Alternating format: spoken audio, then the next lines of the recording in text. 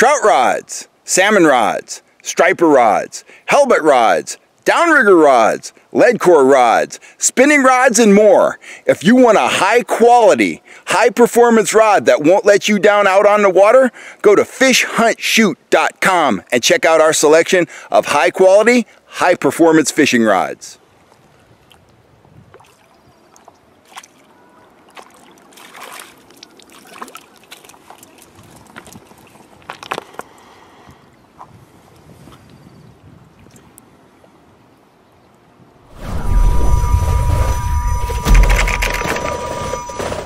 Both my rods are equipped with Abu Garcia Cardinal reels, and they're both spooled up with moss green 8-pound trilene monofilament.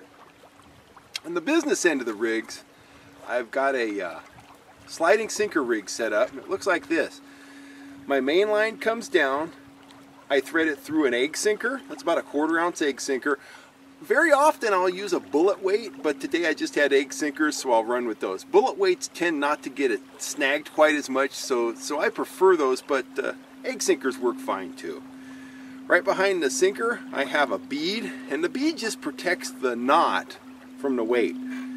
I have a swivel knotted on, and then to that swivel I've got about a 20 to 24 inch fluorocarbon leader. This is 8-pound fluorocarbon.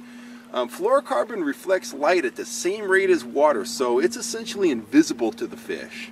And I've got that piece of fluorocarbon tipped with a number 10 octopus hook, and we'll get a closer look at all that when I bait up.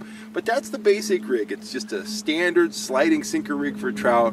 When I'm bank fishing for trout, this rig accounts for about 90% of the fish I catch in any given year. Whether I'm fishing with PowerBait, Potski firebait, salmon eggs, or inflated worms. Those are pretty much the 4 baits that I use, and it's just deadly. I've been using this same rig for 25 years, and I've literally caught thousands of trout on it. Okay, here's a close-up of my egg sinker, bead, and swivel, and there you see the octopus hook next to it.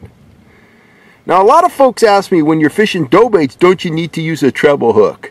Absolutely not. I mean, you can if you want to, but I do just fine with an octopus hook just like that. Here's some power bait. I've rolled it into a ball. I like to use about a 1/4 inch ball of bait. I take my octopus hook. I start it in. It's kind of like I'm baiting up a salmon egg. I start the hook into the bait.